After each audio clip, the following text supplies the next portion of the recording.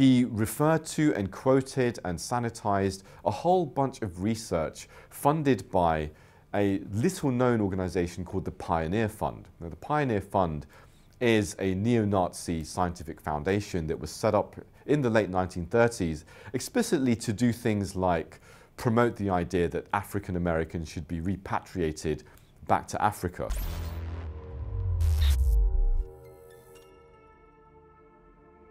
So recently, a report was published by the Conservative Party into Islamophobia in the party.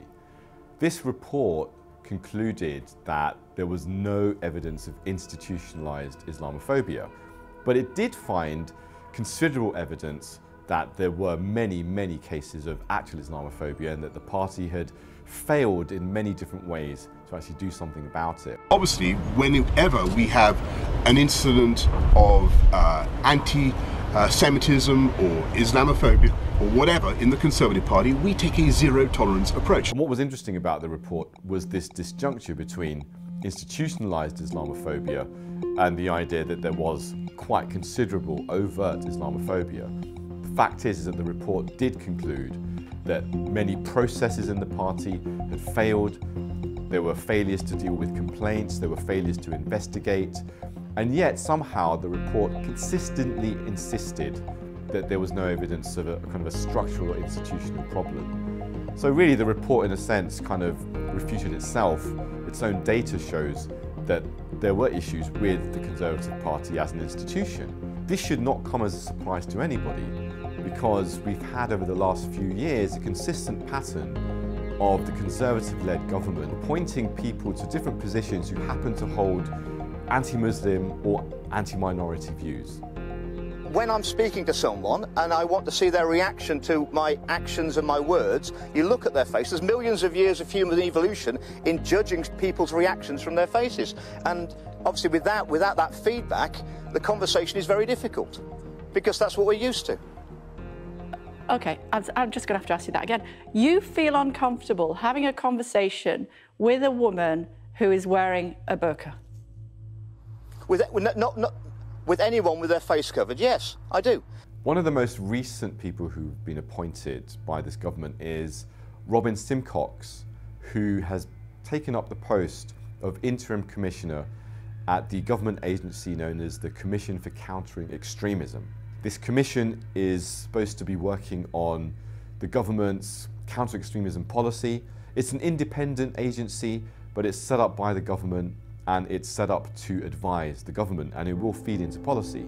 Now the problem is that Robin Simcox is someone who, in his past, very recently, has had all sorts of affiliations to far-right and extreme-right organizations. Very recently, I wrote about how he had spoken during his term at the Heritage Foundation, which is another right-wing think tank very close to the Trump administration in the United States.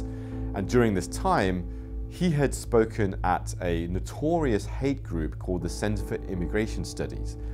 Now, the Center for Immigration Studies, or the CIS, as it's abbreviated, is well known in the United States for being associated with white nationalist and white supremacist ideology. Now, someone like Simcox affiliating with an organization like the CIS is quite extraordinary, because it's essentially an extremist far-right hate group.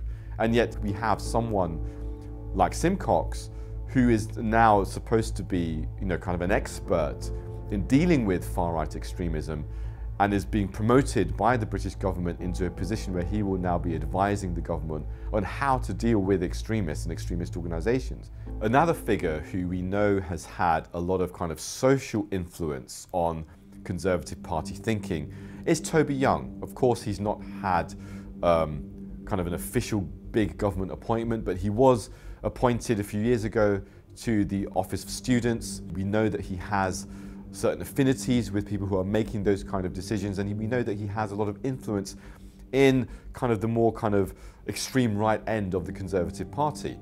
Now, Toby Young runs the Free Speech Union, which is an advocacy group which says that it's all about trying to promote free speech and defend people's right to say what they want to say legitimately. But what many people don't realize is that Toby Young is also very, very fascinated by scientific racism. And as I reported a few years ago, he had given a speech at a well-known conference which focuses on the intersections of scientific racism and intelligence. During this speech, he referred to and quoted and sanitized a whole bunch of research funded by a little-known organization called the Pioneer Fund. Now, the Pioneer Fund is a neo-Nazi scientific foundation that was set up in the late 1930s explicitly to do things like promote the idea that African Americans should be repatriated back to Africa. And they were openly kind of sympathetic to Nazi ideology at that time and openly promoted ideas around eugenics and that kind of thing. Now, Toby Young's affinity to these kinds of ideas, frequently quoting authors and academics and scientists affiliated with scientific racism who openly say that they believe that black people are genetically inferior in intelligence. Of course, one of the most prominent people in Boris Johnson's government was Dominic Cummings, his chief advisor and the mastermind of the Vote Leave campaign. Now, Dominic Cummings has a track record of fascination with eugenics too. He's well known for having written a dossier for his former boss as Education Secretary, Michael Gove, where he advocated essentially the idea of genetics and IQ being factored into education in schools. And when he put forward these ideas, he also quoted well-known eugenicists who have sympathized with scientific racism. Dominic Cummings more recently appointed a person called Andrew Sabisky as a number 10 advisor. And Andrew Sabisky was also known and outed to have promoted insidious views about scientific racism and the inferiority of black people due to genetics when it comes to IQ and other measures of performance. Cummings' new hire appeared to have been an avid reader of Mr. Cummings' blog. In 2014, a man called Andrew Sabisky commented, "There are excellent reasons to think the very real racial differences in intelligence are significantly, even mostly, genetic in origin." I think that what this suggests is that, particularly in relation to the Conservative Party, there's been a concerted effort by elements of the alt-right and far-right to disfigure mainstream thinking around cohesion, minorities, democracy, and how we should all live together. And this is very, very worrying, because as we see more and more people in government and around government becoming sympathetic to these kinds of views, it demonstrates the success of these fringe extremist groups in attempting to actually influence mainstream discourse within the centre. So the ayes have it, the ayes have it. And that can result in these fundamental changes to policy. And we've seen this already with the publication of the infamous race report by this government, which attempted to downplay institutional racism and tried to essentially kind of look away at the idea of that race and racism are continued kind of problems in British society.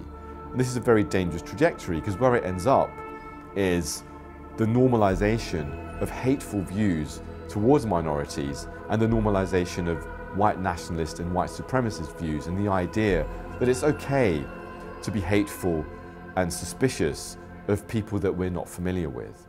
And one of the results of this we can see that's quite disturbing is the fact that we've had a recent meeting between our Prime Minister Boris Johnson and Viktor Orban, the President of Hungary. And Viktor Orban is very well known for his anti-Semitic views, his promotion of anti-Muslim bigotry, his promotion of bigotry towards all minorities, his attacks on LGBTQ+ rights, and all sorts of crackdowns on minority groups. This focus on the use of free speech to defend these sorts of ideas around white nationalism are actually very insidious attempts to justify attacks on real free speech of minorities to simply be who they are.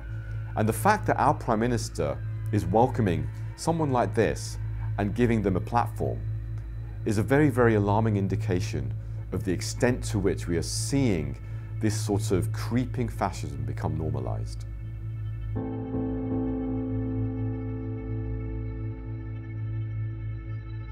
Thanks so much for watching Byline TV.